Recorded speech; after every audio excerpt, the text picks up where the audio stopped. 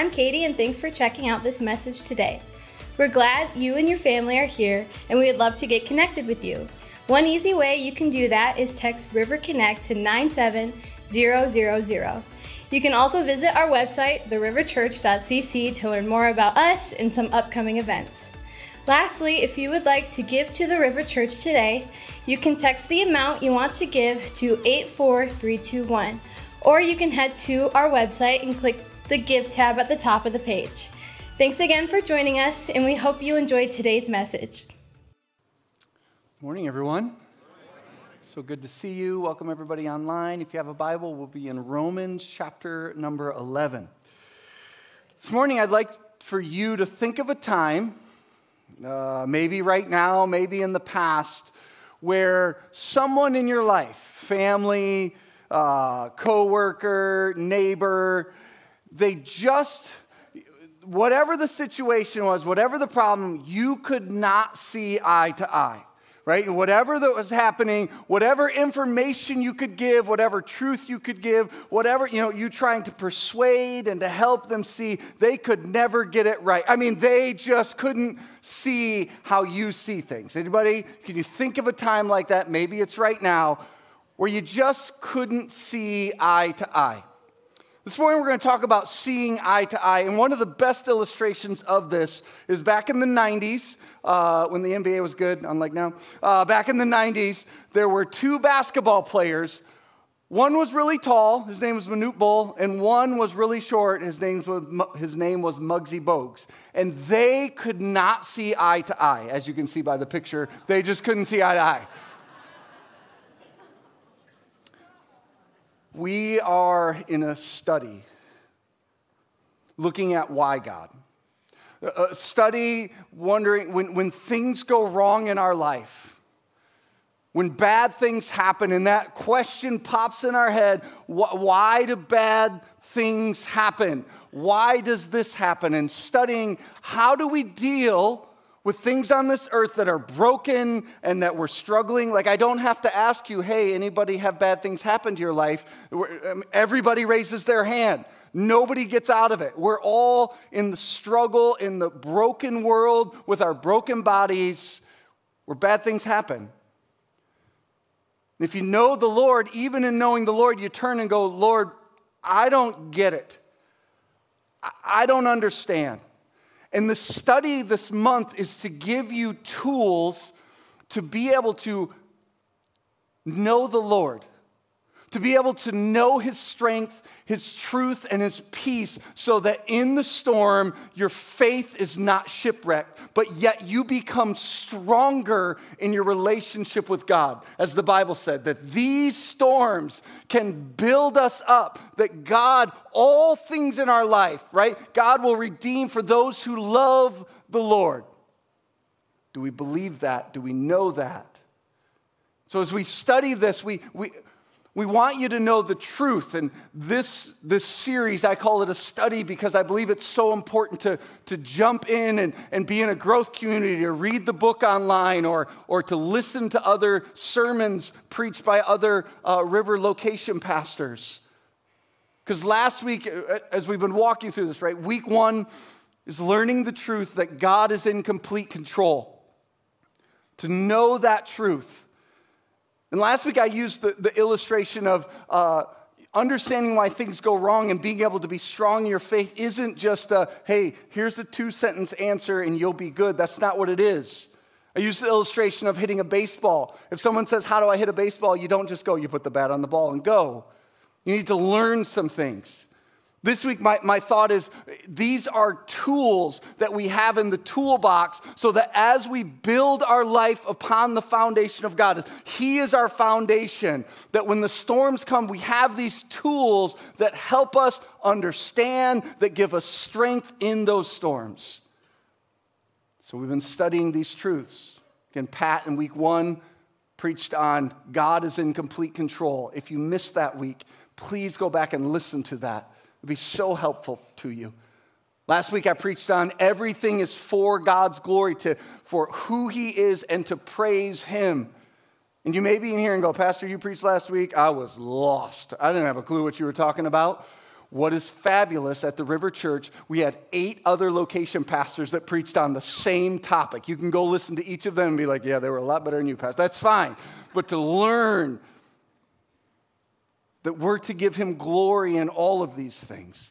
But learning these truths, this week is this thought of eye to eye. The truth this week is simply this: God's ways are not our ways.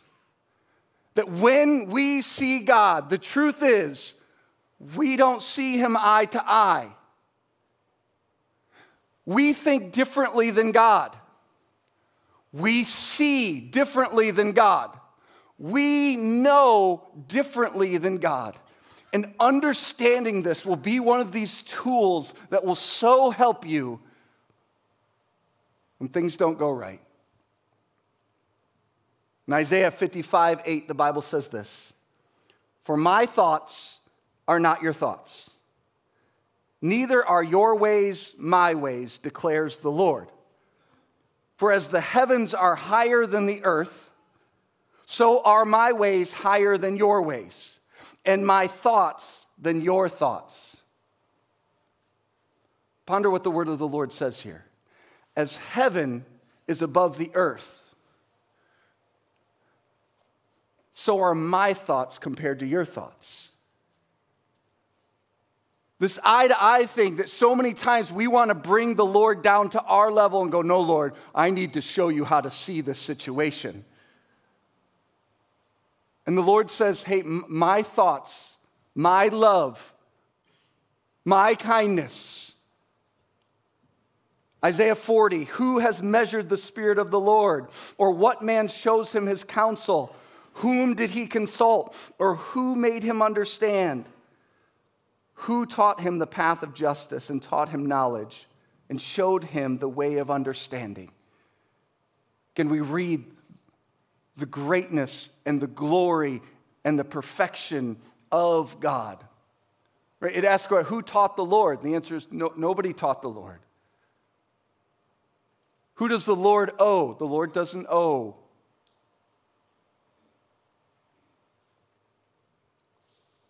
In Ecclesiastes chapter 5, it says it like this: guard your steps when you go into the house of God. To draw near to listen is better than to offer the sacrifice of fools, for they do not know that they are doing evil.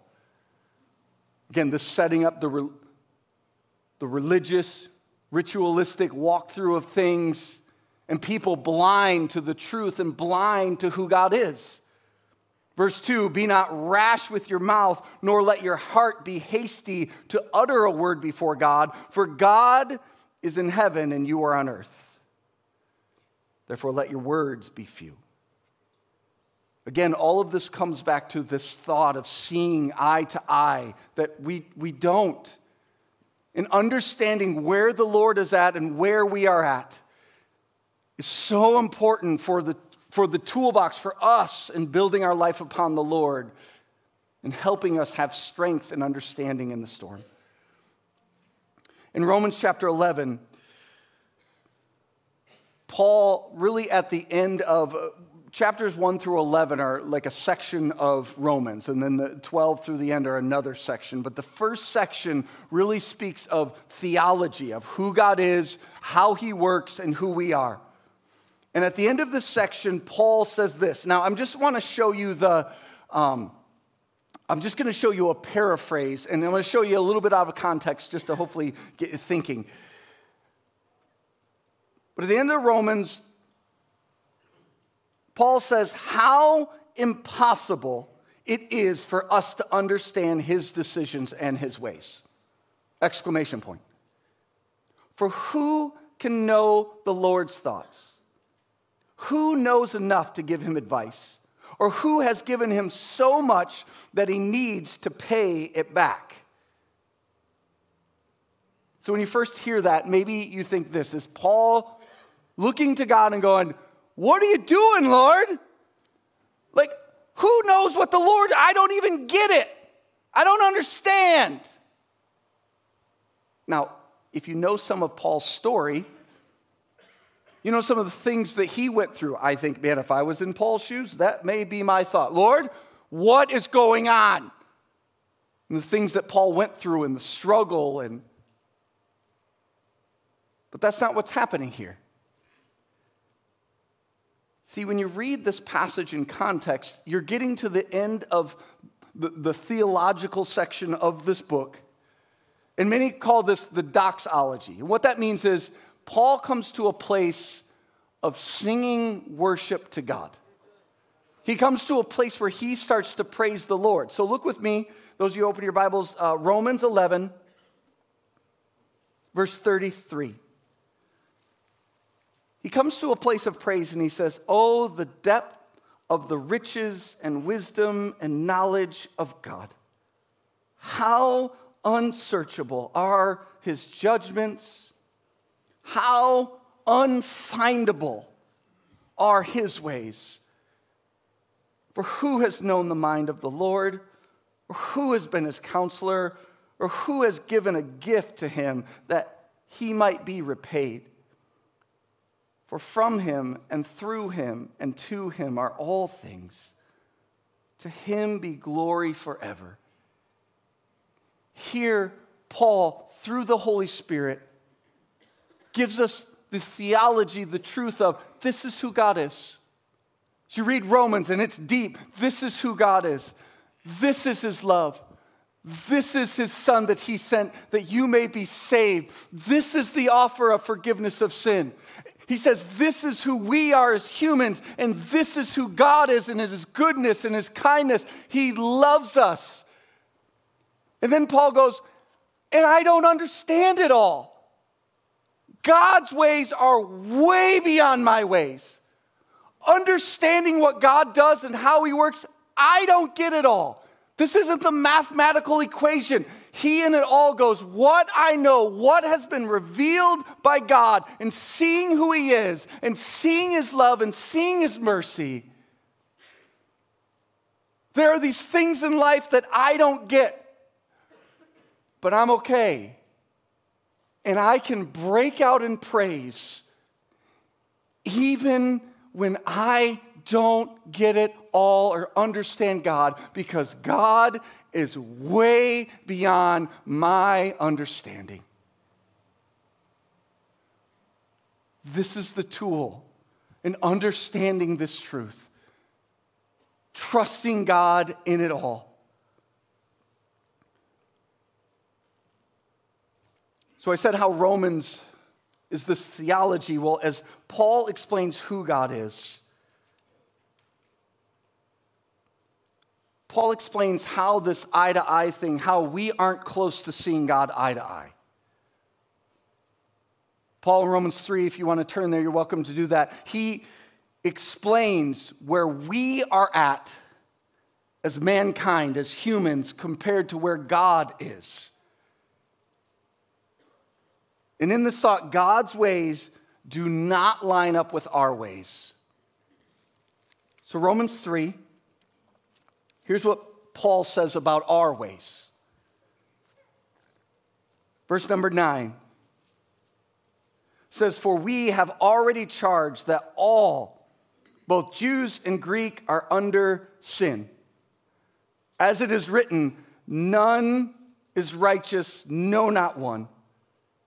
No one understands, no one seeks God. All have turned aside together. They have become worthless. No one does good, not even one."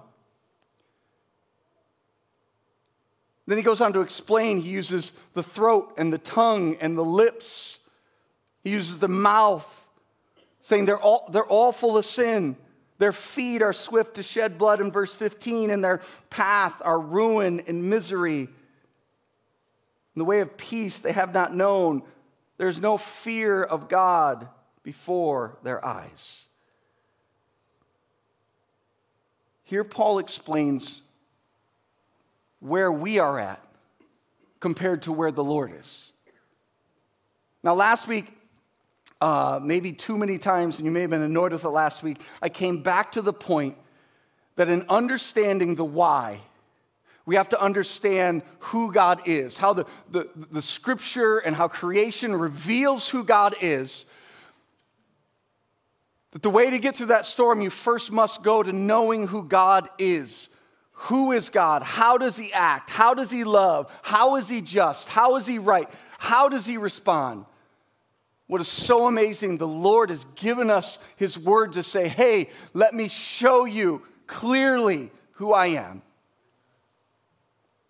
So to know that, so when we as a culture walk away from the Bible and start to add or take away things from who God is, we begin to build a false God. And so when things go wrong, we look at that false God and go, I don't like how you're acting. That's not how you're supposed to act. And we miss who the real God is. So if God is not the genie in the lamp that some of our culture has made up, and when things don't go how we want, we blame God. But the truth is, that's not who God is. So understanding God and his truth and his ways are so important. I don't know if I said this last week, but if you're interested in diving into that study, A.W. Tozer has a wonderful book called The Knowledge of the Holy. It walks through the attributes of who God is. Attributes of God are just his character that God reveals to us. If you're looking to study that, it'd be a great place to start. So to know who God is so important. But also, what is also so important is to know who we are. And here, Paul takes time to say, hey, we need to know where we stand with God. Because if we don't know where we stand with God, the truth is we may not have our foundation on the Lord. Because if we don't know where we're at and we haven't humbled ourselves and confessed of our sin and know because of our sin Jesus went to the cross, our foundation may not be in the Lord. So Paul says, hey, you need to see where you are really at.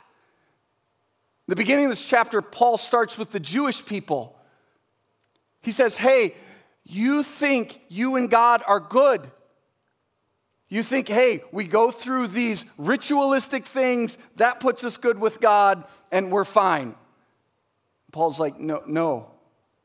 The Bible, the Holy Spirit says, no. The ritualistic things, that doesn't work.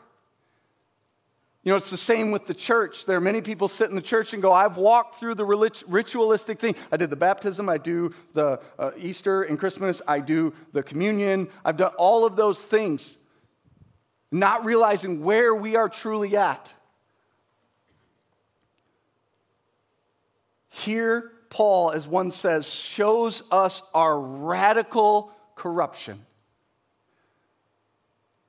Talk about not being politically correct. Our world says, hey, everybody's okay, everybody's good, everybody's, they're going to do it. And the Bible says, no, we're all radically corrupt. We all fall way short of God. There's no goodness except for God. And it begins this passage. What Paul does, he quotes six Old Testament passages. There are 13 counts of indictment on the human mankind, or on us. And it says, none is righteous, no, not one. And you may be sitting there going, wait a minute, hold on. You're saying nobody does right ever? Like nobody? No. Mankind can do something morally right. They can, one says it this way, even the most vile person may occasionally do something commendable. But here it is speaking of the inner man. Here it is speaking, to define it, the standard used here is the righteousness of God, which is manifested in the righteousness of Christ. And no one comes close to the righteousness of God. You continue reading in Romans 3, it says, all fall short of the glory, and if you're with us last week, and I explained that clear enough, the glory is who God is, his perfection, his love, who he is. We all fall short of that.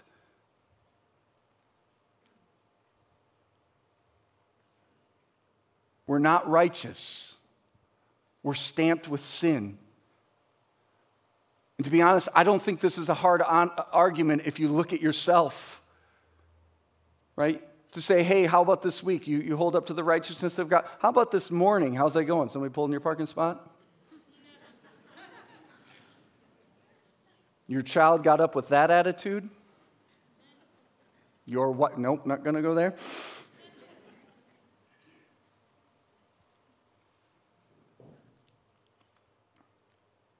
We have the law, the Old Testament, the Ten Commandments that says, hey, don't lie, covet, adultery. The Lord Jesus comes harder, right? In the New Testament explains that this is all a heart and a mind thing. When we think about those things, we're sinful. One man says it this way. He says, by saying that if the color of sin were blue, every aspect of us would be some shade of blue. And some of you are thinking, blue, that was a good color to pick for sin. Yeah. Some of you think maybe they should have chose green. I would have chose scarlet, but anyways. Sin in our flesh. We all have sin. We all fall short. To be under sin is to be under its sway and its condemnation. I was reading in a story, one of the commentaries I was reading told of a story of a city fell in love with this little duck that lived in a pond near the city. Said this poor little duck had the pop can tops, the little plastic, those rings, somehow had wrapped its beak all around that. And so it couldn't open its beak, it couldn't open its mouth. And so the community saw it and they came out and tried to help the duck. But the duck kept running away. Every time goodness came to go, hey, we're here to help you, the duck looked at it as a threat to their life, as, no, I don't want that. I know what's good, and ran away from the help. This is a picture of mankind looking at the goodness and righteousness of God and who He is. As God comes and offers the gospel, we look and go, nope, that's a threat to my life, and we run away from being saved instead of trusting the Lord.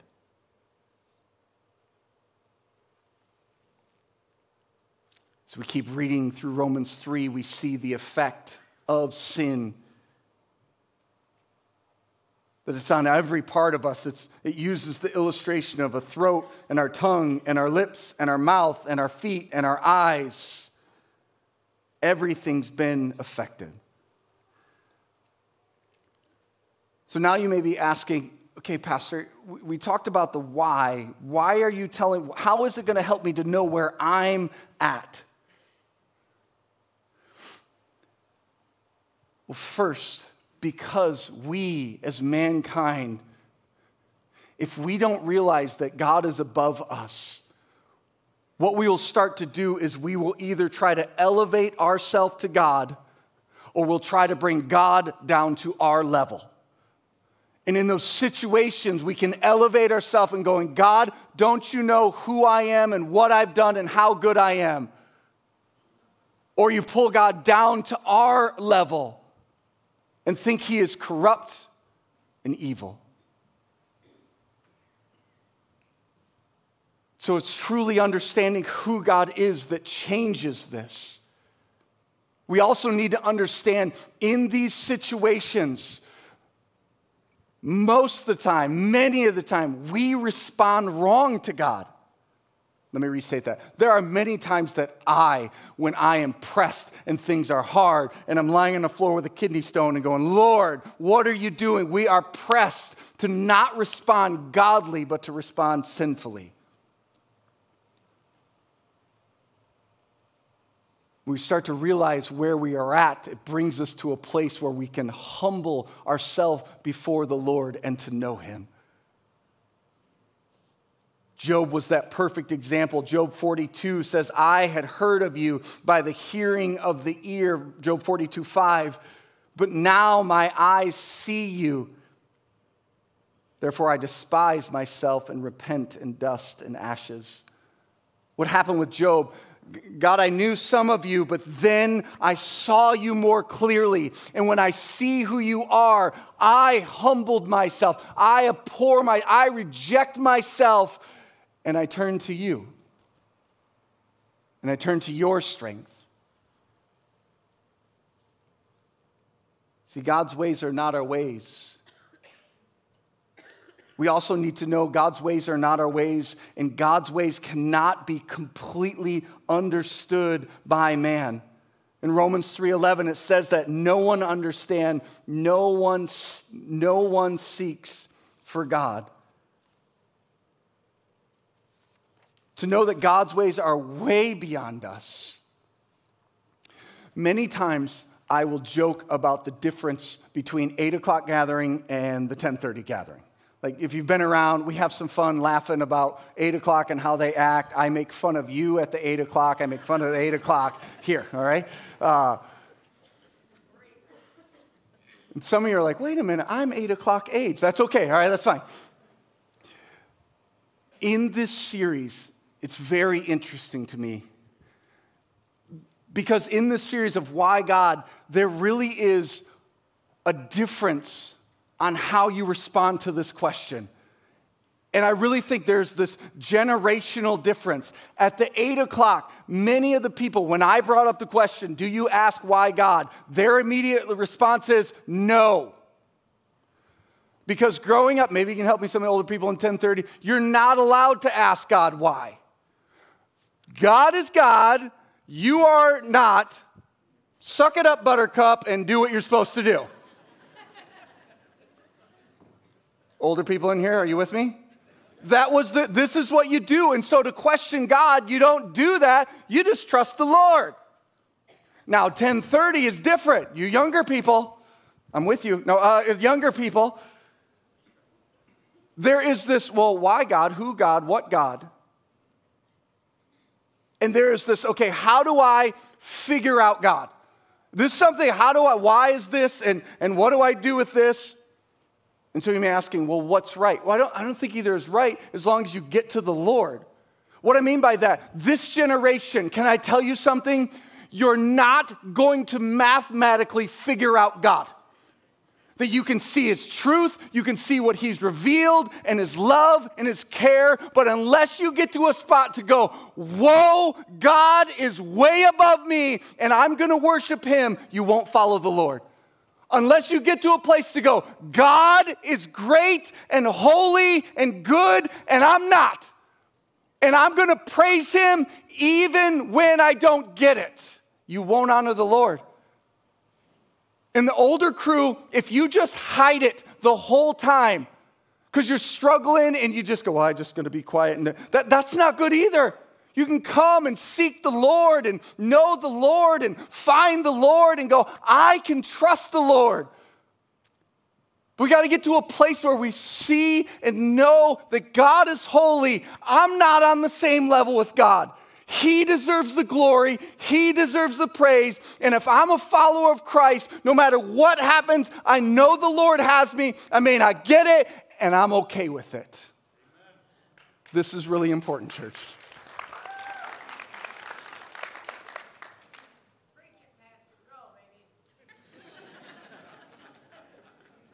We're going to ask the worship team to... No, just kidding, all right? Lastly, in this, in knowing that, hey, God, we don't see eye to eye with God. It's this knowing that God is good. When you read the Bible, there's going to be times to go, I wouldn't have done that, God. Right, because you're not God. That's not how I handle it. Right, because God sees things bigger than you do and bigger than I do.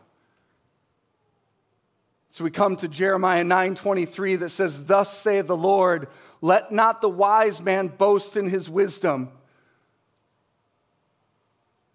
Let not the mighty man boast in his might.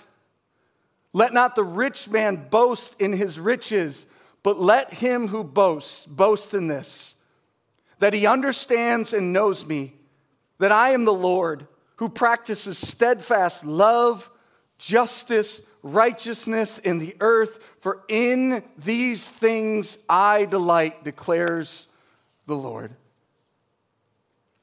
To know that God is the redeeming God.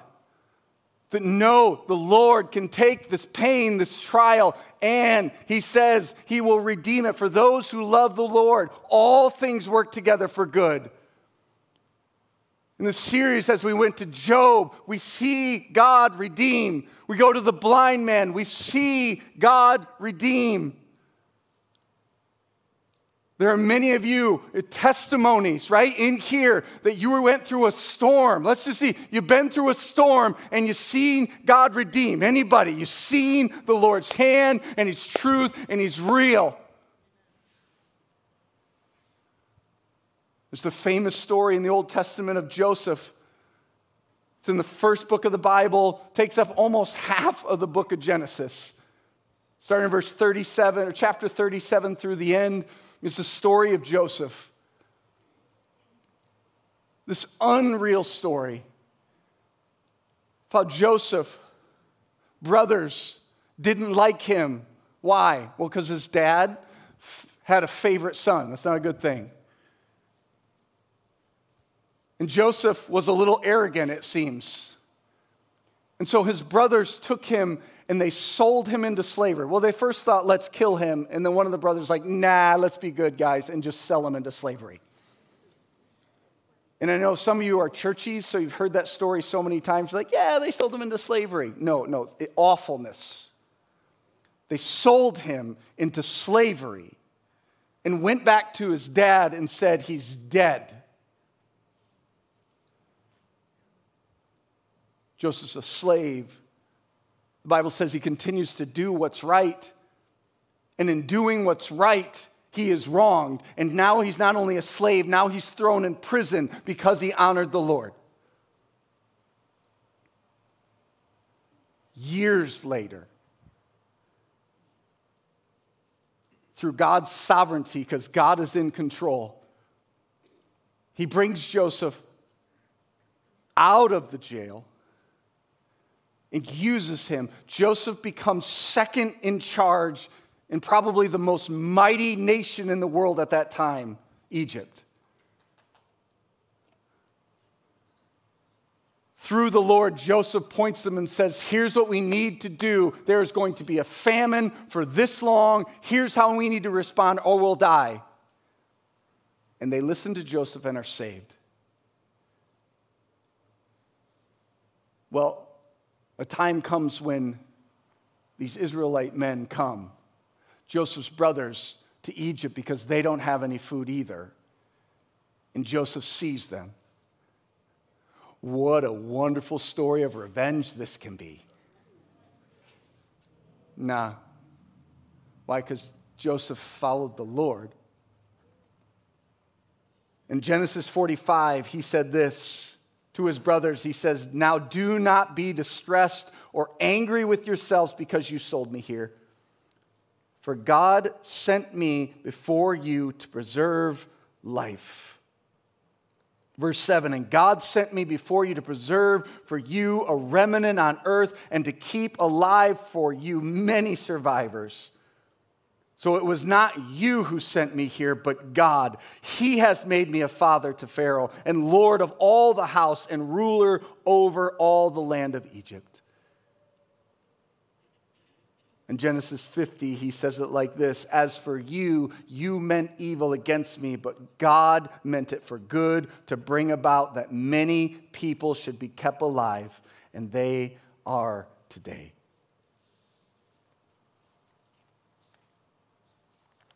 Through the hardship, Joseph saw the Lord redeemed. Now, we don't always get to see that. There are times where, like, I don't understand, but we can trust the Lord is good. So, this tool to have It's to understand where we are at. It humbles ourselves so that we can look to the almighty, good, just God and trust him. To know that he is good and righteous and just.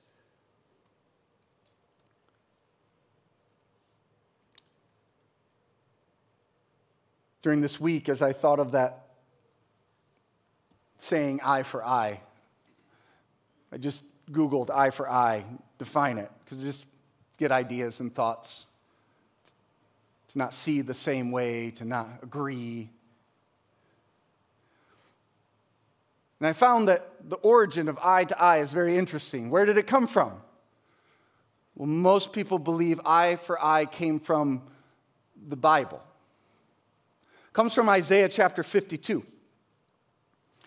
Isaiah chapter 52 says this: the voice of our watchmen, they lift up their voice, and together they sing for joy. For eye to eye they see the return of the Lord to Zion. Here, the Bible is speaking of one day the Lord is coming back. One day, the pain of this earth is going to go away. The struggle. And the Bible says there are those who are going to see the Lord eye to eye. No more veil. The New Testament puts it this way, that there'll be no more mirror that's dimly lit that we can't see, but then face to face we will see and know the Lord. 1 John 3:2 says, beloved, we are God's children now, and what we will be has not yet appeared, but we know that when he appears, we shall be like him because we shall see him as he is. It is the wonderful joy of truly knowing Jesus as our Savior, that this world is not our home, the death is not the end, that Jesus, we will see him fully for who he is, and we will glorify him. Church, in our walk in this world, it's temporary. Fight to know who God is. Fight to see his glory and to glorify him. Fight against, or fight for humbling yourself, trusting him, and knowing that he is good. And rest on the promise that we shall see him eye to eye and face to face when Christ returns. Let's stand together.